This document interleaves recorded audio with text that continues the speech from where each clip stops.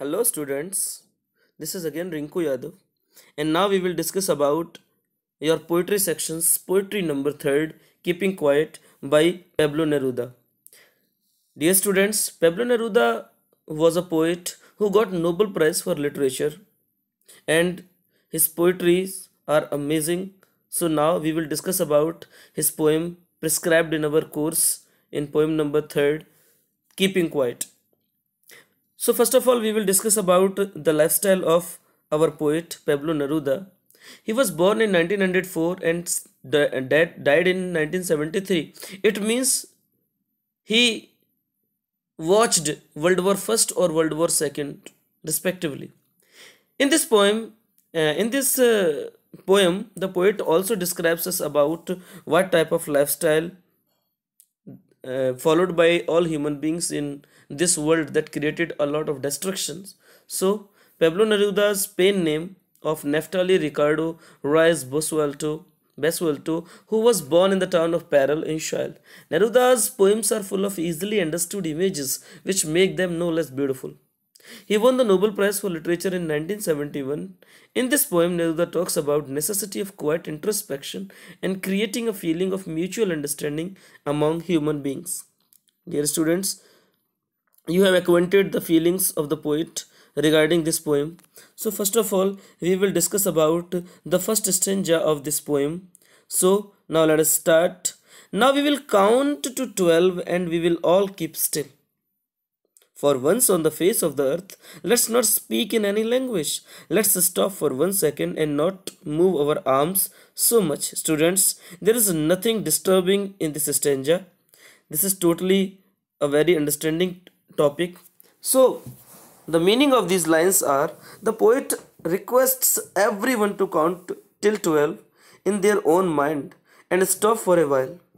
Maybe, according to the poet, this 12 referred by the poet is the 12 hours in the clock or 12 months of the year.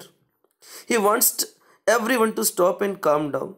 The poet, Pablo Neruda, urges all of us not to speak in any language, as we all know that there are different languages spoken in different parts of the earth which sometimes become a barrier in our way of peace. So, the poet asks people not to speak. Not only this, he also wants us to stop moving our arms. By using the word arms, he means the weapon which are used by different countries to raise a war against each other. So basically, the poet is demanding peace from all of us. Dear students, the first stanza is so much interesting. Now we are coming to the second stanza. The second stanza is starting. It would be an exotic moment without rush, without engines. We would all be together in a sudden strangeness. Fishermen in the cold sea would not harm whales, and men gathering salt would look at his hurt hands. Dear students, in these lines, the poet says that it would be a rare situation when there will be no engines working.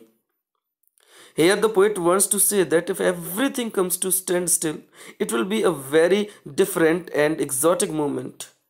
If all the engines like the vehicles, machines will stop, then there will be a sudden strange situation and the world will experience a sudden calmness, which resulted to the mental peace and tranquility. People will not be in a rush to achieve material things one after another, and without thinking anything else, they will feel something happiness in their heart and in their mind. Further, the poet says that the fishermen will also stop and not harm whales in the sea. This means that the poet is urging everyone not to harm the animals anywhere in the world. Here he gives the example of whales which are being hunted for the purpose of food or trade. The poet also wants people to calm down so that they can stop and see what they have achieved or lost. For this, he gives the example of the man who gathers salt, whose hands are hurt. Here, the poet wants everyone to stop for a while in order to see and feel the human beings' achievements and how much they have lost for the sake of attaining such materialistic things. Students, I hope you enjoyed the second number para, and now we are coming to the third number para. The para number third. Those who prepare green wars, wars with gas, wars with fire, victory with no survivors. put on clean clothes and walking about their brothers in the shade doing nothing. What I want should not be confused with total inactivity. Life is what it is about. I want no truck with death. Students, in the third stanza, the poet wants all of us that to stop activities which are damaging the environment. Today, all the human beings are making money by damaging the environment, by destroying everything which comes into their way of letting their interesting lifestyle and lavish lifestyle. With their activities such as mining, deforestation, letting the chemical waste into rivers, etc. The poet asks us not to do so.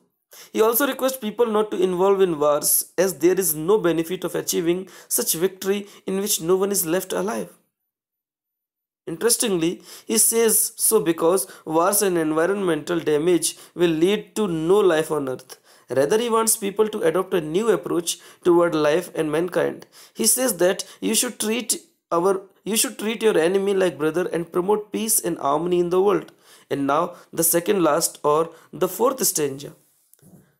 The poet asks us something special, and is that if we were not so single-minded, if we were not so single-minded about keeping our lives moving, and for once could perhaps a huge silence might interrupt the sadness of never understanding ourselves and of threatening ourselves with death. In this stanza, the poet wants to clarify to all his readers that when he asks them to stop from saying or doing anything, he doesn't want anyone to become a non-active person. Non-active person is a person who remains idle and doesn't do anything else. The poet simply means that we should stop and see the consequences of our deeds. The poet doesn't want to see people being killed due to their greed for money and expansion of territories and their lavish lifestyles. Further, he says that people are continuously working to achieve their task without even thinking about their result. They are in the fear of death and therefore want to achieve most of the things before their death. Here, the people and especially the poet urges all of them to stop for a while and takes a moment to relish on what they have achieved till now. Everyone here is living a life in which he wants to achieve various things one after another. But now the poet says it is the time to stop and see what has been achieved and should be enjoyed. This will keep us skip this sadness which has become so prominent in our lives. The sadness of not enjoying what we have achieved and greed to achieve what next is in the list to be achieved. My dear students, this is the second last stanza and now we are in the last stanza.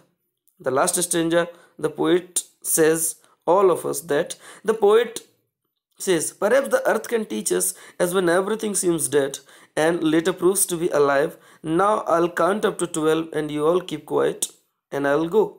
The poet explains us that the human beings that we should learn a lesson from earth. During the winters, everything freezes and become lifeless. But when season changes, it's the one set of spring season. Everything present in the nature, such as trees, bird, river, etc., gets life. So here the poet, by giving example of nature, wants to say that all the human being should stop and try to judge their deeds, because the earth teaches us the lesson, because the destruction done by nature is the greatest thing, even to destroy and even to incarnate anything else. They can try and make their life better with calmness. The author told us, the poet tells us about, finally, the poet says us by ending up by saying that now we will count up to 12 so that we all may become quiet. Here, quiet means to calm down ourselves and move toward the path of peace and harmony. After saying this, he says, I will go. He says so as he has conveys his message to the people and wants them to be left alone to think about it and work in the direction of peace. Students, I hope you enjoyed the poem, and this poem is not only a poem for all of us, this is a suggestion of the poet for all of us that we should not create anything that is resulted into the destruction. The poet also tells us about that humanity, and he requests all of us to become totally silent. I hope my all students have enjoyed this poem. Thank you and have a happy day.